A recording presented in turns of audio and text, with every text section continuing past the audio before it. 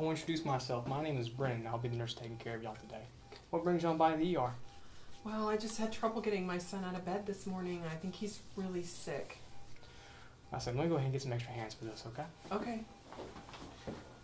Hey, Dr. Andrews, can I just look at a patient real fast? Also bring respiratory therapy. I'm going to put your son on the monitor in the meantime, okay? Hello. Hi, I'm Dr. Andrews. What's your name?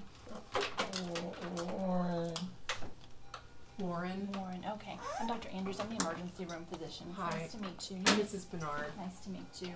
I'm going to take a look at Warren. Okay. Warren, can you open your eyes for me, please? I'm going to help you open your eyes a little bit.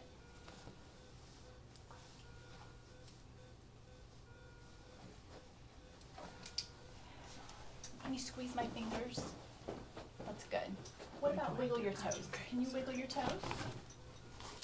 Mrs. Bernard, how long have these spots been here? I just noticed him this morning when I tried to get him out of bed. Okay. I'm going to do some physical exam maneuvers that test for irritation in the lining around his nerves. It may cause him a little bit of discomfort. Okay. Warren, I'm going to raise your head. Oh! Warren, can you bend your hip and your knee for me, just like this? Okay, and I'm going to raise your leg. Oh my God.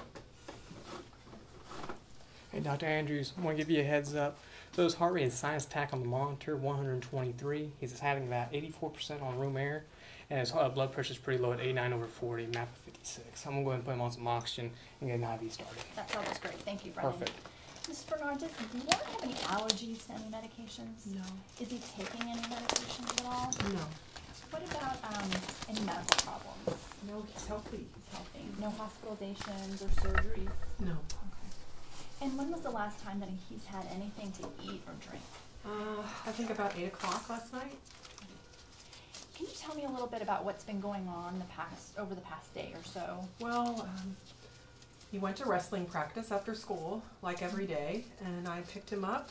We came home. He was tired, but he's always tired after practice.